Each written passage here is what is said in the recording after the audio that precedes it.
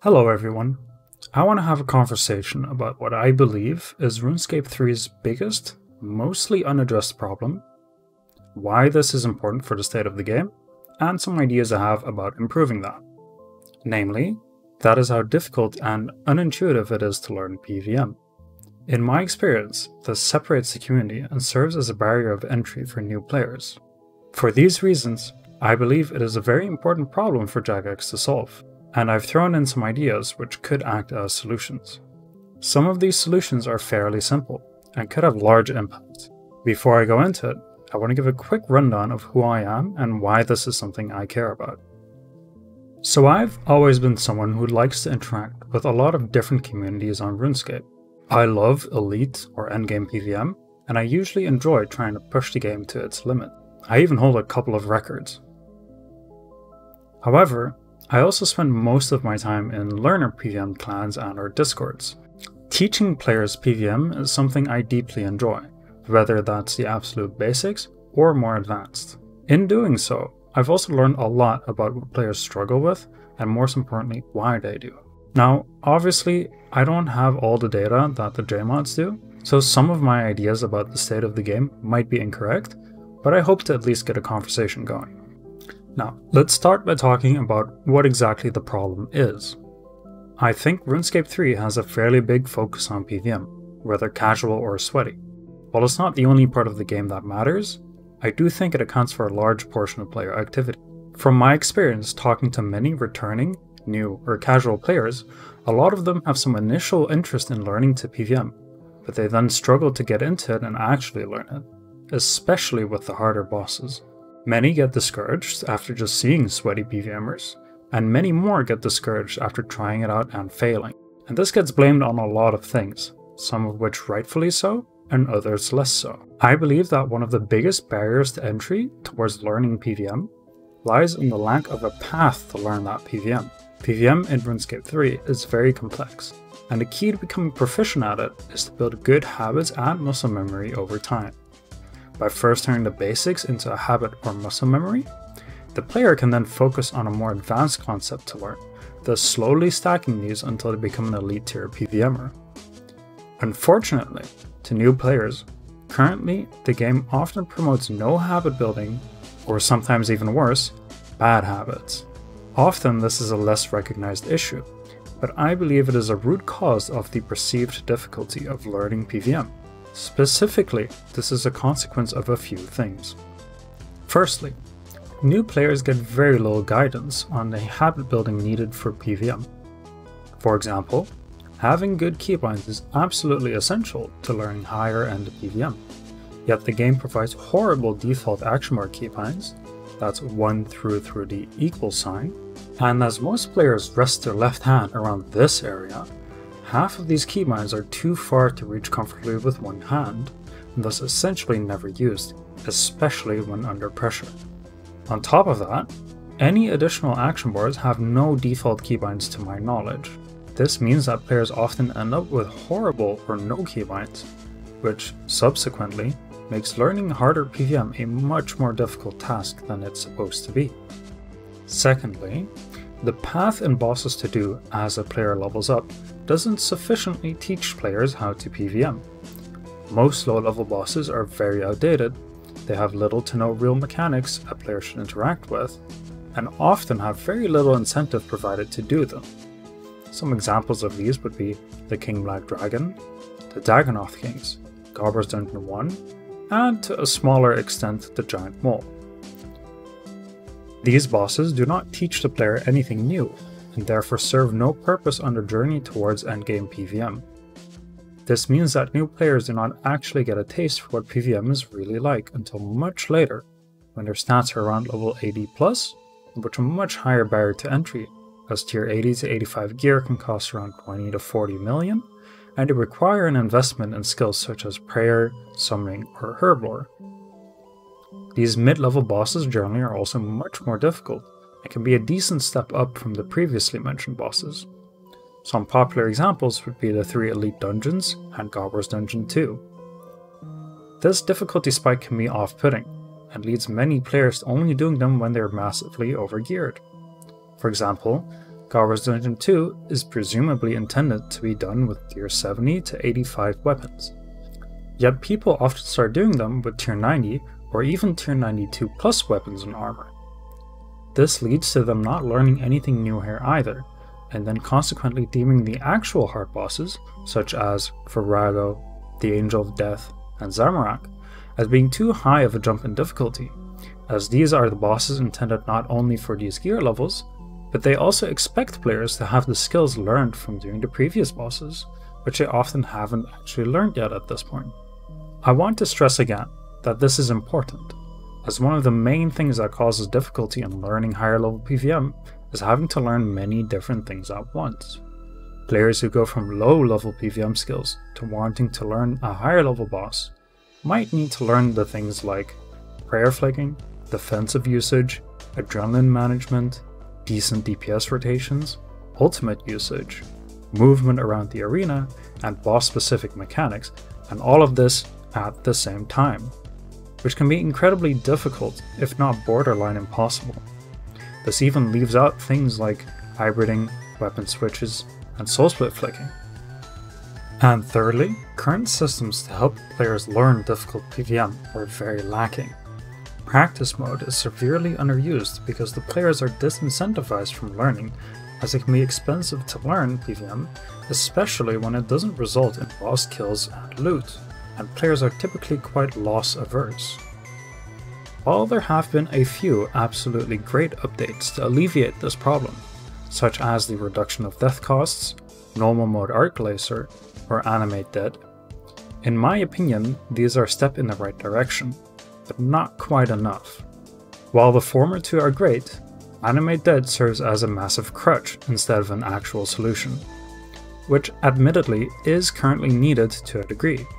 Usage of Animate Dead allows players to do higher level PvM, but again without needing to actually learn the bosses and their mechanics.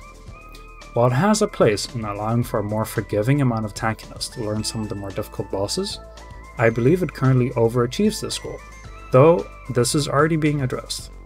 Proper ways to smooth out the learning of bosses could serve to solve many of the issues Animate Dead is currently a band-aid fix for. Let's now talk about why this is a problem. I see a few reasons why this is an important part to address for the health of the game. Firstly, while the player base is not quite dying like many people love to say, I do think it's fair to say that it is relatively stagnant. While it remains fairly constant, it's mostly older players who have played for many years, and the influx of new players is quite low. This is the case for many different reasons, but I believe the state of PvM plays a part in it. PvM is a large part of the game, one of the main player activities, and it's something new players could look forward to. Yet, it takes a very long time to get to the point of being able to do modern PvM. All the early game bosses are outdated, they don't really have mechanics, and they often don't really have much interesting loot. This means that new players have very little to no incentive to do these bosses beyond the occasional Reaper task, but more importantly, they do not represent the PvM experience of Runescape 3. Yet, it is the first PvM that players will come into contact with. By the time a new player gets to the actual PvM experience, such as the mid-level bosses I mentioned earlier, they have already played the game for hundreds of hours, which is a very large time investment, especially in the modern era of games. Second, providing an easier path for players to learn higher levels of PvM can reduce the split in the community of casual players who feel locked out of higher levels of PvM content, and the high-level PvMers who don't want PvM to become easier and to reduce the skill expression. A direct example of this is the current community feedback to the proposed changes to the Fractured Staff of Armadyl and Animate Dead. When the changes were announced, we saw a large community of casual players who believed they wouldn't be able to do PvM at all without these being as strong as they were, and they were very against potential nerfs. On the opposite end, we see a community of higher level PvMers who want it nerfed, as it essentially allows players to ignore a large portion of boss mechanics and put in minimal effort to PvM. Thirdly, if more players have an easier and a better time learning higher end PvM, it keeps more players interested in the game and learning new content. This also changes the way a portion of the players interact with the game, going from more AFK content and using RuneScape 3 as a second screen game, to actively playing. And lastly, this might be a little bit less important, but I genuinely believe that high-level PvM is one of the most fun and engaging things to do in the game, and for many players it's currently fairly limited. While it's not for everyone, in my experience there's a decent amount of players who want to do it, but they feel locked out due to the difficulty of learning it. Now that I've addressed what I believe the problem is, and why I believe this is an important problem to solve, I want to propose a few ideas I have which might act as solutions. While there are many possible solutions, I hope to provide a few potential ideas here which might be solid by themselves, or inspire new ideas. I acknowledge that some of these ideas might have unforeseen consequences, require too much effort or dev time to be viable, or they're not quite in line with Jagex's vision for the game. First, I want to address the new player basics and habit building. One important thing that could be changed is the default keybinds.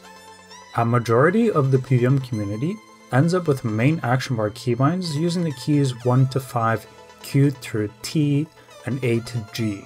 Having a main action bar with those as the default keybinds could build good and comfortable keybind habits right from the very start of the game. This makes it much easier for players to give full manual or basics only revolution a try. Additionally, at least the first two action bars could be given default keybinds as well. These could range from Z to B or shift with the easy to reach keybinds I mentioned before. Ideally, there would be multiple default keybind layouts to allow for some choice if players might not like a certain set. These could be inspired by default keybind settings for other popular games. I want to reiterate that in my opinion having good, comfortable, and easy to use keybinds is one of the single most important things towards learning PvM. The difference between an easy to press freedom or shield plus resonance switch can be gigantic. I believe this is a relatively simple solution to implement with a potentially huge payoff. For inspiration on what good defaults might be, I highly recommend the interface guide section in the PvM Encyclopedia Discord. Another thing that can be improved is the default interface layouts. While the customizable nature of the Runescape 3 interface is amazing, it's undeniable that it can be a problem for newer players. It might then be a good idea to provide a better and expanded selection of default interfaces. Currently, the only somewhat decent one is the new player interface, but even this one can be improved. There are many very clean interfaces that players have posted online which could serve as good defaults. Additionally, many of the default interfaces do not account for extra action bars. An idea could be to have a few default presets, either with built-in space for extra action bars, or 2 to 3 presets for both 3 and 5 action bar setups. Another important suggestion is to unbind WASD as a default setting for camera movement. Most new players are completely unaware that the scroll click function allows you to move the camera. Freeing up WASD to move the camera is fairly essential to learning PvM, as it both frees up 4 very frequently used keys, and it eliminates additional actions your keyboard hand needs to take while PvMing. While it's important to keep this function in for existing players who are already used to it, I believe it's important that new players do not build this detrimental habit. Old school RuneScape does not have these default keybinds, and no one complains about it there. It's entirely okay to have new players move the camera with either the mouse or the arrow keys. If it's a concern, WASD as default camera movement keys can be one of the default keybind layouts that I suggested earlier. Regardless, they should remain possible camera keybinds, but they shouldn't be the default. As it currently stands, for many players, learning to unbind WASD as camera keybinds is a very large hurdle to learning higher level PvM. Many players give up on it because they do not have enough easy keys free for comfortable keybinds, and WASD being unavailable is a large contributor to this. This is something I actually struggled with a lot myself, as I also used to use WASD for the camera movement, and I just didn't have enough keybinds to PvM. Now I want to address some solutions towards the path of bossing and improving in PvM skill. As I've said in previous sections, there's currently a lack of real early game PvM, and the little that does exist is mostly outdated, or it doesn't teach players any new PvM skills. I'm going to touch on these bosses one by one and offer a couple of ideas. The King Black Dragon has no real noticeable mechanics, which leads to the only thing players learn being that they're required to bring a form of anti-fire. This boss could benefit from a small rework, perhaps adding colored dragonfire which might target certain tiles, causing the player to need to move. Adding an attack with some warning or wind up which players could use the resonance ability on or avoid it by stunning KBD could be an idea too. Not to the degree where it would one-shot the player, but something like a 1 to 2k hit which is worth avoiding but not deadly. Godverse Dungeon 1 has bosses that mostly don't have mechanics, or very vague ones like Krill who can hit harder if the player is praying. But for bosses that already have some mechanics, these should be made more obvious. But more importantly, they have already been reworked to have mechanics in the hard mode Godverse Dungeon 1 fight. And while I'm in no way suggesting replacing the normal mode bosses with the hard mode ones, it could be beneficial to provide more incentive for lower level players to do the hard mode fights. Currently, absolutely no one really does hard mode Godverse Dungeon 1, apart from a few hundred kills if the player doesn't get the pet within 2 to 4k normal mode kills, and even then most players just choose to AFK normal mode instead. Not to mention, more often than not, the players going for these boss pets are massively overgeared. Hard mode Godverse Dungeon 1 could have its drops buffed in order to incentivize newer players to do it and deal with the mechanics. Alternatively, the hard mode bosses could have their stats and damage slightly toned down. The Dagonoth Kings should serve to teach the player about the combat triangle, but due to their design, where they all exist in the same room at the same time, it leads to players standing in one corner to only aggro one of them, or they AFK them with much higher level gear using poison to kill the off-style ones. Very few players actually bring in hybrid gear to kill all three normally. Due to the way modern gear heavily penalizes off-style weapons, proper hybriding requires more gear than it did when the bosses were originally released. Hybrid gear itself is generally fairly rare and unused, yet these bosses could be a great way to introduce players to weapon switching.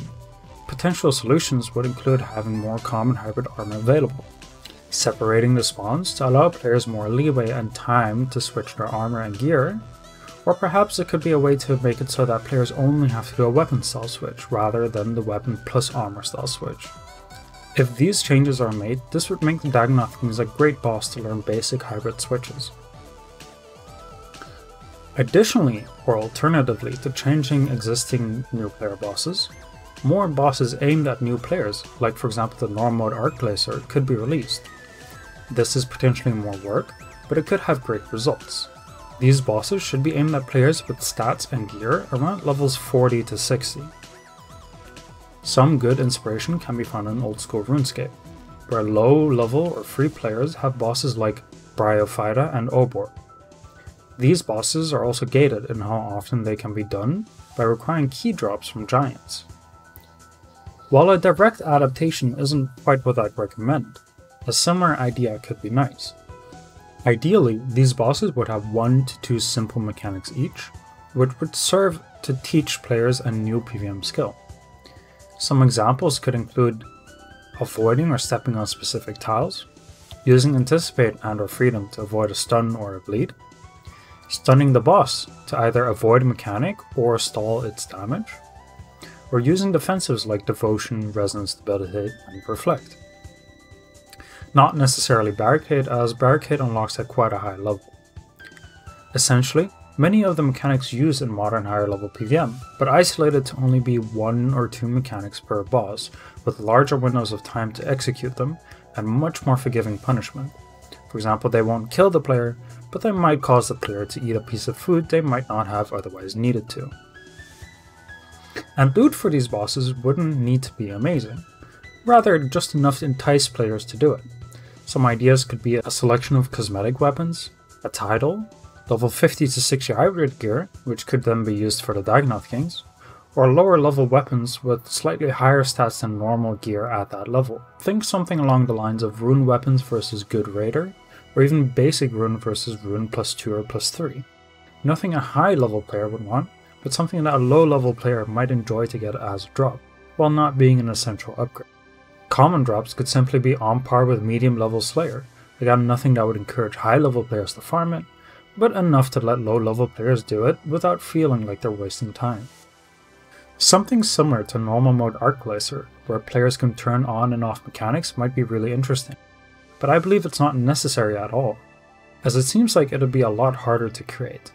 That being said, I want to applaud the release of normal mode Arc Glacier, as it has been a great way to introduce players to concepts like prayer flicking, saving defenses like Devotion, and many other mechanics, And lastly, I want to touch on some existing and new systems that could be used to help players learn bosses.